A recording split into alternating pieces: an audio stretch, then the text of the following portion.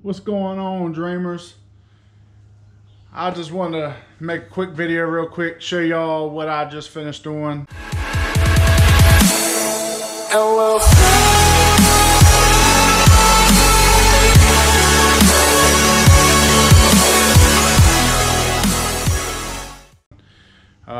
I came out here and my yard is infested with crabgrass. I finally picked up some quinquillac, however you say it, 75 DF.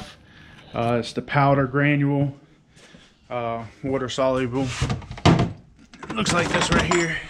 Not Bermuda grass, but I know Alan says don't put on warm season grass. It's not for warm season grass. Use Celsius for warm season grass. Well, when I went to order Celsius, they didn't have it. So I got that quinquillac from domyown.com, and I was reading the label. The reason I got it, I was reading the label, and it is listed for Bermuda grass, but it has an asterisk next to it. It says if you're using Bermuda grass, using it on Bermuda grass, to put either a water soluble fertilizer or to put a chelated iron mixed in with it. So that's what I did. I ordered the Lone Star chelated iron, got that, mixed it. I didn't record me spraying because I know it's going to be a long just blah blah. So I just want to show you what I did and what I have right now. So yeah.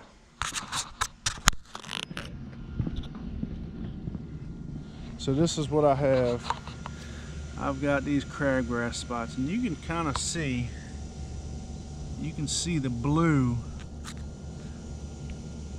Can you see that? I don't know if you can see it on camera or not from where I sprayed, because I used the marking blue. That one you can probably definitely see that one. But anyway, I got all these little spots.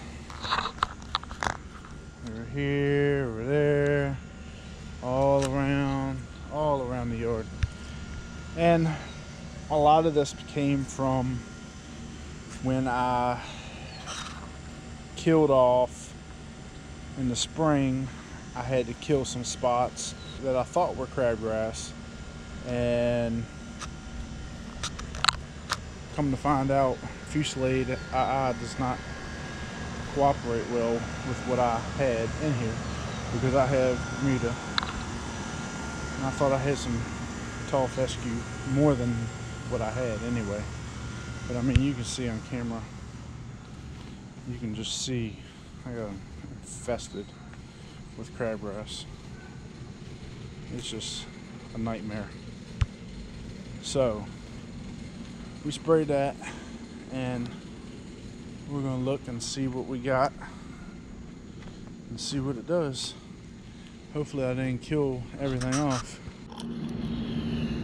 Now, I did this over in my backyard a little bit too, just because I had a little bit left. So my backyard I haven't paid much attention to this year.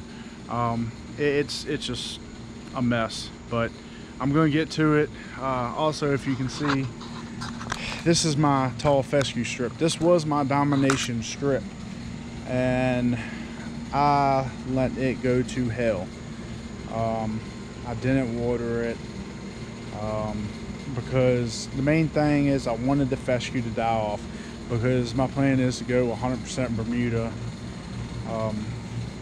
And also my neighbor's yard, I'm going to be renovating her yard as well, and her yard is loaded with crabgrass. So I think what I'm going to have to do with her yard though is a complete overhaul with glyphosate. So, but anyways, you can see I've just got a madhouse back here, and it's just ugly. But let me show you this real quick. This part of the yard I have not done anything to in a while, and I was taking care of this. I got crabgrass in here too, and I sprayed this part of the yard too. And I was not taking care of this, but I just want to see if you can see. Oh yeah, look at that. That is pure domination. That's beautiful. So I did that. I was taking care of that whole part of the yard. That other half is the neighbor's, but the neighbor said that he wanted to start cutting his own and take care of his own over on that side. So that's fine. We'll fight it out. Competition. You see who's dominating. You know who's always going to be dominating. That's Pro Care All Natural. And I put some RGS and Aerate and Humic 12 all down in the spring, and I have not done anything else to it, and it is still looking good and strong. And I didn't do the fusillade on that side, but I did do it in my front yard for whatever reason, which was absolutely ignorant. But anyway guys, I'll see y'all back here in about a week. And we're going to look at the results and see if I messed up my yard again. Oh well. Peace. LLC.